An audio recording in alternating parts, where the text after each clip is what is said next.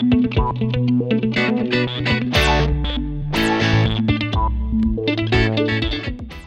this is Keith, Vantech Consulting. We're going to stay on track today with the ONX-580 and talk a little bit about one of the most confusing resistive faults that we can have in our outside plant. So this is the ONX-580.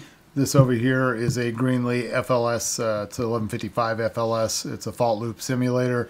This guy here is what we bring out to on-site training for copper testing and DSL installation and testing. We can put all kinds of ground faults, shorts, bridge taps, series faults, noise, power influence, all the typical things that we would see and some of the atypical things we would see in our outside plant. So this is a really cool thing for our on-site testing and training. So today, again, we're going to talk about one of the most insidious faults that we could have, which is a series fault. Before we get going, I want to just kind of make something clear. We use a lot of terms in the telecom industry that are unique to the telecom industry. So we'll call things a short, a slight short, a high open.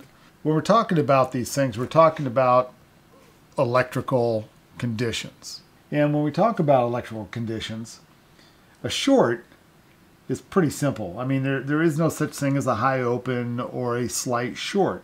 A short is an electrical circuit that allows current to travel along an unintended path where there's no or very low electrical impedance. So when we talk about impedance, what is that? Impedance is the amount of opposition or pushback that a circuit or part of a circuit presents to current or voltage change. Again, we're kind of talking about Ohm's law here and the relationship between we have EIR, so voltage, current, and resistance. To demonstrate this and what this is about, really simply, is I got a 9-volt battery here in the meter, so we're just going to go ahead and go over to our voltage and put it in continuous mode, and we'll take a reading here. So we have 9.5 volts here. In 9.5 volts, we have no resistance, no change in impedance on this circuit. But if we take a resistor, and this resistor is about 60,000 ohms, and we put that into the circuit, what happens is our voltage drops. So the voltage drop is caused by the resistance to the voltage. When we go back again to our Ohm's law, when we have a voltage drop, and voltage is the pressure or the push, the oomph that is behind the electrons that get them to flow, if we have a drop in the oomph or the push, we get less current flow.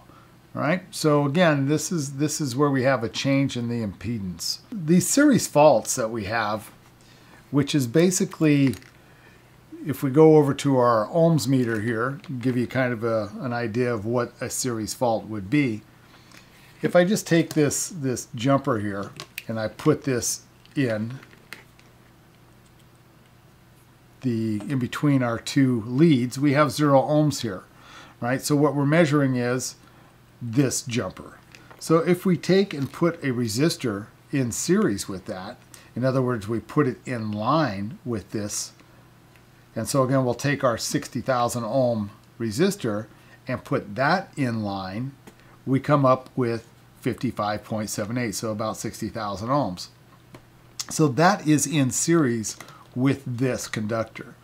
When we talk about outside plant in a series fault, these things hide from us, and they're pretty insidious. So when we look at our outside plant, so again, this is 1,920 feet of copper in this box.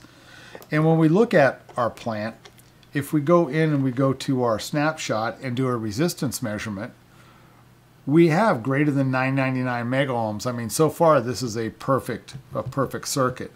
If I put a resistor in series with this, so I'm going to do it, I can do this on the switches, but I'm going to do it outside the box, just so we can see what's going on. So again, I'm going to add this 60,000 ohm resistor in series. We'll hit the refresh button, and we get 999. And why?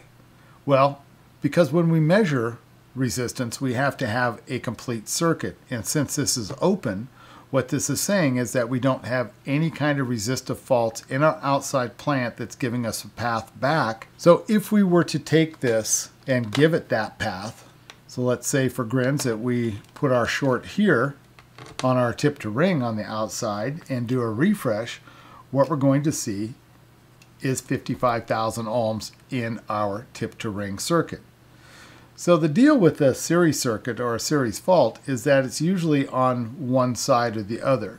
So let's go ahead and take this out for now. We'll hook this back up.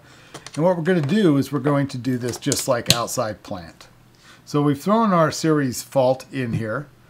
We do a 999, 999, and 999. Perfect. We go throw our DSL on it, and then all of a sudden we have all kinds of errors and faults and drops and retrains and nastiness. Customer's not happy. Why? Because we do have a series fault in here. That's changed the impedance of the circuit. The DSL doesn't like that. So how do we isolate this down, or how do we find out what the problem is? We need to do what's called a resistive balance test. And what we're going to do is we're going to strap the far end. Again, this is going tip to ring and then strapping it off to the ground. So all of these are basically commoned up here. We'll go ahead and do our resistive test again. So we had 999 on our tip to ring circuit. We have 164 ohms, but on our tip to ground we have 460, and our ring to ground we have 515. So that's about 60 ohms of difference there. So what that says is that on our ring side, we have a resistor that's sitting on that ring side in series. It's sitting this way. So we can't see it when it's open because it's in line with that one conductor. If we take that series fault out of there and then do a refresh, what happens is we've got 105 ohms, 460, and 462. So the rule of thumb on a balanced pair, resistively balanced pairs, it has to be within 1% or 5 ohms, whichever's less. All right? So this one is perfectly balanced at this point. That's how you identify. Again, if we have a series fault, what we're going to see is our two numbers here, our tip to ground and ring to ground, are outside of 1% and greater than 5 ohms difference. So we have that series fault on the ring ground. So that shows you how to identify an issue on the copper pair. And then the next thing is that we have to go ahead and try and find where this is at. And that's another video. This is the kind of things that you get when you get formalized training with Vantech Consulting. We'll come in, we'll help you learn what the conditions are, identify them, and go locate them. So that's the magic of working with these meters and understanding how this all affects our DSL, how this affects our outside plant, and again, affects our circuits. And it doesn't matter whether you're using the ONX-580, the HST3000, the AMS 965, the DSP 965, any meter that has the ability to read resistance can do a resistive balance test exactly the same way that we did this. So I hope this was helpful. If you want more information on training, give us a call. We're always happy to talk about that and help out where we can. If you have questions on the meters, feel free. Drop us a message down in the comments. Don't forget to subscribe, ring the bell. Join us on Facebook and LinkedIn and Twitter. Again, hope it was helpful. Hope you learned something. And until next time, take care, be safe, and we'll talk to you soon.